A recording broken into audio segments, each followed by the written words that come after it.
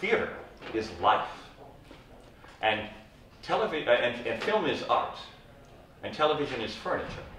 I'm happy to work on a show that's never insulting to its audience, but there are times when the purpose of television is, it's been a long day at work, I've got a beer from the refrigerator, I want a laugh track to tell me when it's funny.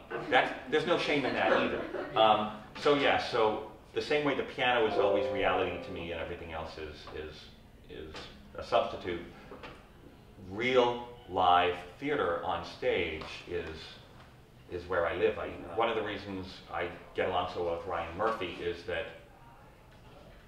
in his mind, he's not doing television, he's doing theater. I was for a long time fighting for more individuality in the voices, to do the production at a somewhat less polished level, less auto-tune, more theatricality. And I am right from a theatrical standpoint. I am definitely not right from an iTunes sales standpoint. You don't have to be a musician to know. If you know that it's out there to listen for, truth or honesty or dishonesty in musicianship, you can always tell. You can always tell. You can never be fooled. And so that's why Gunter Schoenberg said, take care of the instrument, take care of your relationship with music. God looks after drunks and fools or something like that, and musicians.